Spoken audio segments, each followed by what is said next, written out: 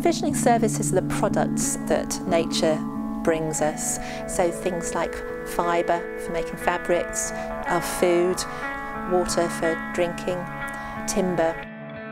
So it's natural products that people benefit from.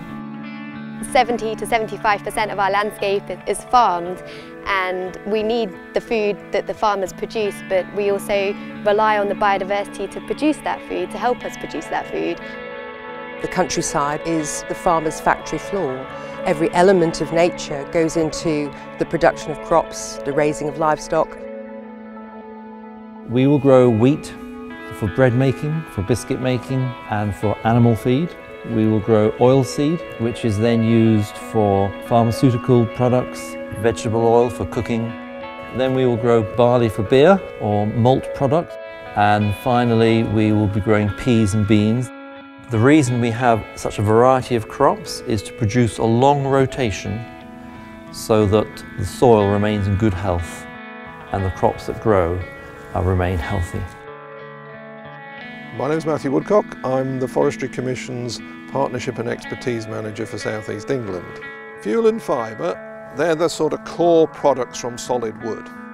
Fibre is really what we would refer to as timber, so solid lumps of wood which we use as fence posts, as building material, furniture. Fuel is more the material that you can't use for a solid product, and when you try and convert a round tree into a square product, you have lots of offcuts. If you can use those for energy in a sustainable way, that's a fantastic alternative to fossil fuels. I'm Alister Leggatt. I am a catchment manager at Affinity Water. Affinity Water supply drinking water to 3.5 million customers in the southeast of England. We supply about 900 million litres per day on average. As a water supply company, nature is absolutely vital to our business. Water is a life source for everybody. So maintaining a good supply of water, keeping that water clean from pollution, will also reduce the costs that we have in chemicals to clean that water and the amount of energy we use to supply it around our network. So the less water that everybody uses is ultimately going to have a benefit for the environment looking into the future.